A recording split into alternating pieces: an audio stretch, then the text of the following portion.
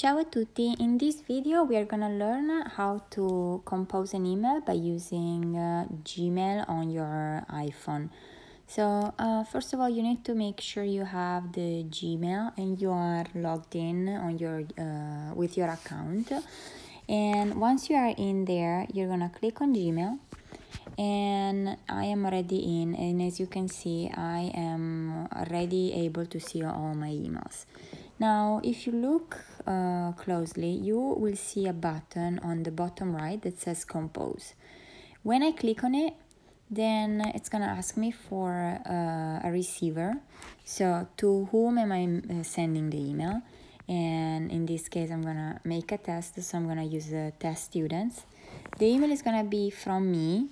Then there is the subject part, and so the subject is really the title of the email. It should be clear and simple. So I'm gonna make an example. So I'm gonna say, for example, schedule delivery with recology, for example. And then compose email, this is the body parts of the email, the email body. And so this is where you can actually write in very specifically what is your email about. So hi everyone, or like, let me just do an example. I'm gonna be Elisa, so I'm gonna say hi.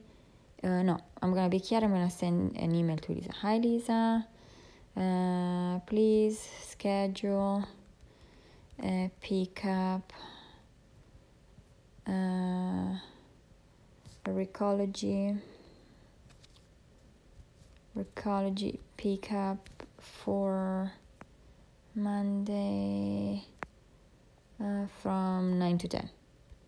Now once we have it, and then to noon, it's good. Once we have it, I'm gonna say thank you and my signature. So great. Once I have it, I'm gonna say, okay, we're good, we have everything. And so I can have in this case it's gonna be student, but what if I need Elisa to be part of it? I can add Elisa on the CC. Now how did I do that? I just click on the little arrow on the top right here, and so I have different section. The two section is where you add the primary receiver. So in this case, the email is for Elisa, so I'm gonna say Elisa. But then I also want the test students to be aware of our conversation. And so to make sure that we have all the people that should be involved in the email, I'm gonna add my test students in the CC.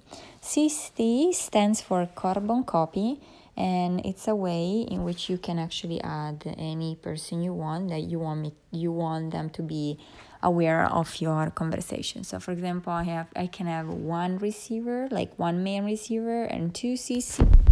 I can have three main receivers. I can have one CC and two main receivers, everything as you want. But just make sure to add all of them in both to and CC. Then we have from, the subject, and the email.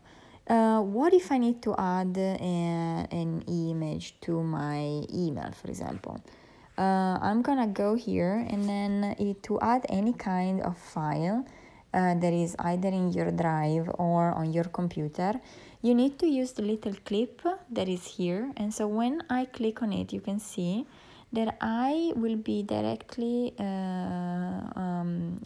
directly go into my photos. In this moment I don't have any photos.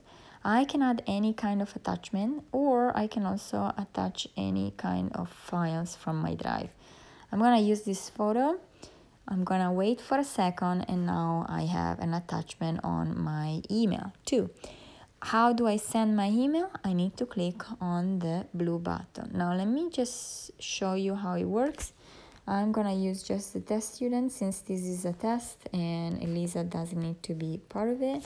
And then once I have everything, so I have my receiver, I have my subject, and this is the subject, and then I have my email body. I have my attachment down here. Then I'm gonna click on the I'm gonna click on the send here. So when I click it, then it says sent and was sent, and great. Now, so here we go, we have that, and my test students receive it. And that is it. This is how we write an email by using an iPhone or an iPad. Grazie.